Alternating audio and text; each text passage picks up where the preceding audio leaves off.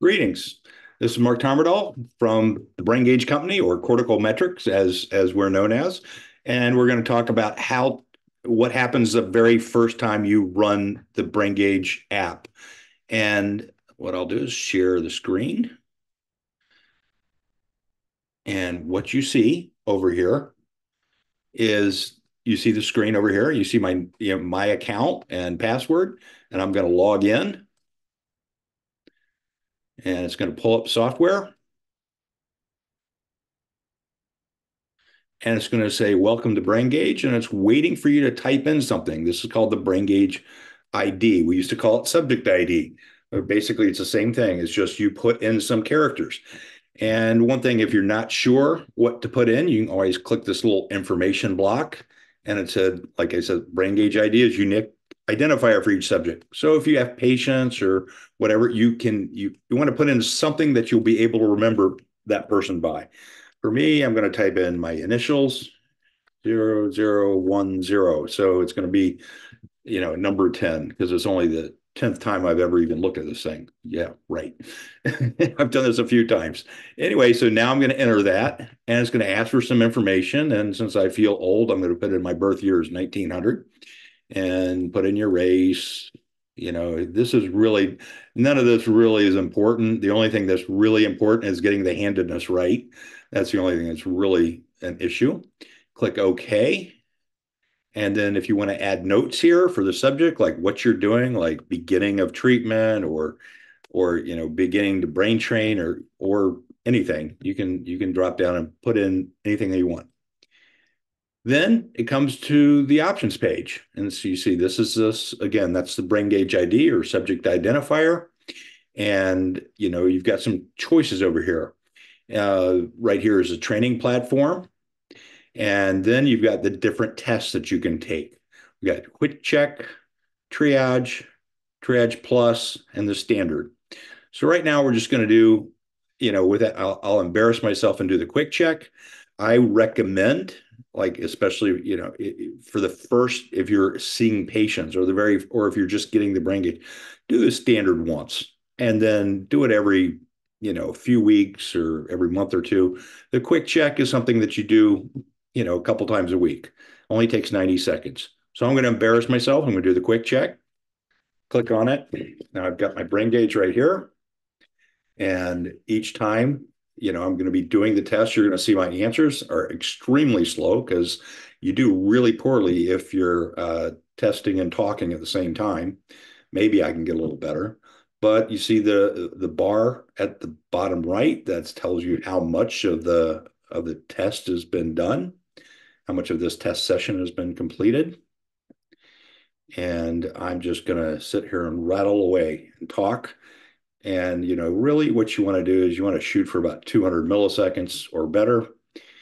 And again, it's hard to do if you're distracted. So my focus score is going to be all over the map, because my scores are bouncing around. We'll see that in a second. So just a few more tests, and then we'll be done with the actual quick check test. So all I'm doing is responding as quickly as I can. It's a very simple test, and it's reflective of a lot of things, which is the topic of another talk. Okay. Now, after you do the quick check, you get a results page. And over, this tells you basically where your overall results are. It combines both the reaction time and reaction time variability score, and this is putting me in the yellow. Green is good, red is not so good. Obviously, it's not great. My average was 242. Reaction time variability is 33. That's kind of stinks. Average, reaction time variability should be between 5 and 15 milliseconds. Speed metric, 242. So let's see where that is. Definitely not in the elite, not in the top 1% with that score, not in the top 5% with that score either. I'm not less than 100 milliseconds, not less than 200 milliseconds, not above average. Starting to get in above the normative range, but maybe if I kept my mouth shut and didn't talk so much while I was doing the test, I might have done better. But seriously, when you see people that are well over 600 milliseconds, they shouldn't be driving. Same thing for anything over 50 milliseconds for this number right here. They shouldn't be dealing with heavy machinery. They shouldn't be doing anything. You really need to think about it. So, where does that reaction time variability come from? If you remember, I had some scores up here in the 300s. I had some scores well below 200, and I kind of bounced around a lot. That's your variability. What you want to see is a nice straight line here. If this line trends up, that could be indicative of fatigue or indicative of talking too much or being distracted at the end of the test versus at the beginning. But this just gives you an overall performance tracking history of 90 seconds. So it's not a long time, but it gives you a micro fatigue score. And that's basically it. Now, there is one other thing on this page to make note of. Over here, it says enter your email for full report. So if you want to get these numbers, or then you can type in your email, click on submit. Like I can put in my email here and click submit, and then it's going to exit this page. Now, if you're in the position where you don't want people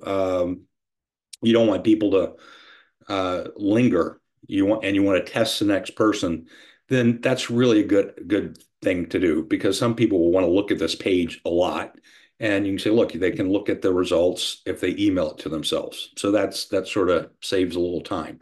So then I submit that and say that it's saved, and then you say, okay, well, let's go back. Let's exit.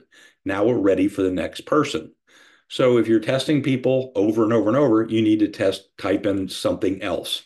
Now I'm going to type in MT00. I'm going to say you can type in this same person again.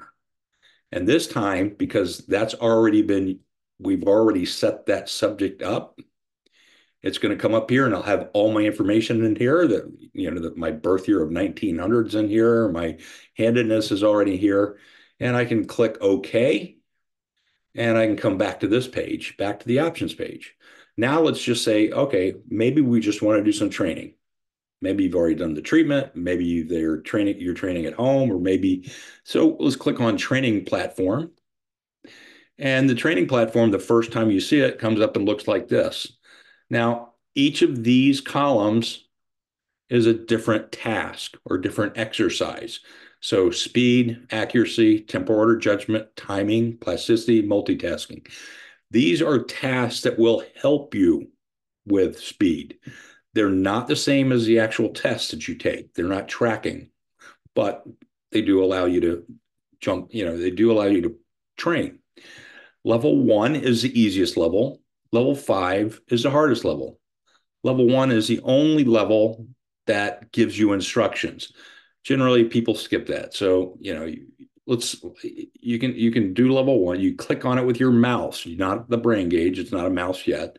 Click on that with a mouse, and it's going to give me all these instructions at the beginning. Click with your index finger as soon as you feel a tap, and then I'm at level 1, and it's got to make sure I know all this. Then it says go. This is all the stuff that's going to get skipped at level 2. And so now I'm going to sit here and do this test, a few times. And when you do level 2, you don't have those first instructions.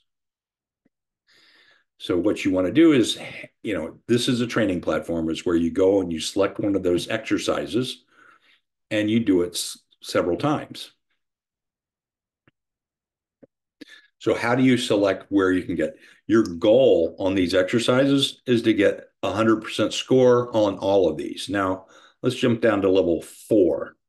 Or basically, this is like each level is a little harder, and there will be a level that you can't do. And if I were to stick with the speed or reaction time, I just go up and down this level, and you find the level you can't do anymore. Let's say I fail at level 5, then I should practice at level 4. So we check on that. Obviously, I don't get all those instructions. And now I'm just going to hit the button and train at level 4. And if I wait too long, it'll get an X. Okay, I didn't react fast enough, so I failed. And then I do the next one. I didn't fail. Now I'm going to the next one. I'm just not going to respond very quickly. I'm just wait, and there you get another X. And we get one more test. and that time I passed. So that's going to be 60%. So what you're shooting for is 100% on each level. And you're just going to train at the level or practice at the level that you need to practice at. So basically, think of this as a scorecard. You have all these different tasks, and they will help you with different. These are exercises that will help you with the brain gauge tests. That will help you with all these different ones. When you take the standard test, you'll have a better idea about which of these tests you need to work on. Now I'm going to exit again, and it's going to go right back here, and it's going to ask for the next subject. So the reason we exit and ask for the next subject or the next brain gauge ID is simple. We don't want one person's scores to get mixed up with another. And when you want to analyze data, you click here, go to analyze results, and you'll see the results that come up. And what you should do is go to the video there's a bunch of videos on data analysis and looking at the different and what each of those measures mean. So I think that's enough for now.